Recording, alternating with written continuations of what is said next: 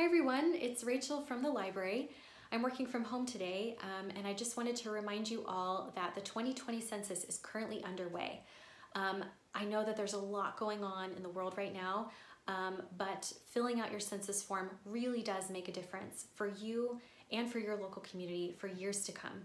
That information, for example, is used to allocate billions of dollars in federal funding to local communities for things like schools and transportation and roads and emergency readiness and other key public services.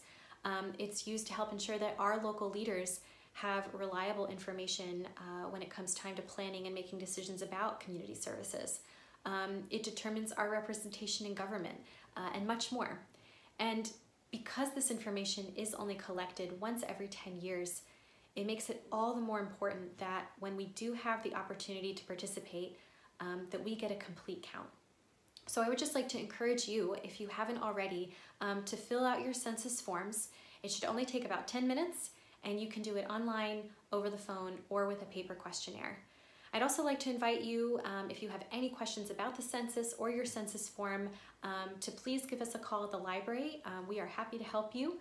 The library building itself is still closed for now, but we do have librarians continuing to take calls Monday through Saturday between 10 and 5, and on Sundays between 1 and 5. So please do feel free to reach out to us at 503-675-2540. You can also email us anytime at LOREF, that's LOREF, at lakeoswego.city.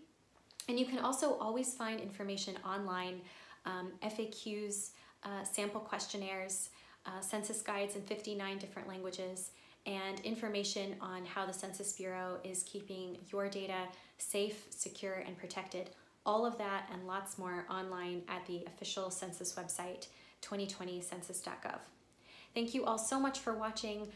Please do fill out your forms and let us know if you have any questions. We hope you're all taking very good care and staying safe. Bye everyone.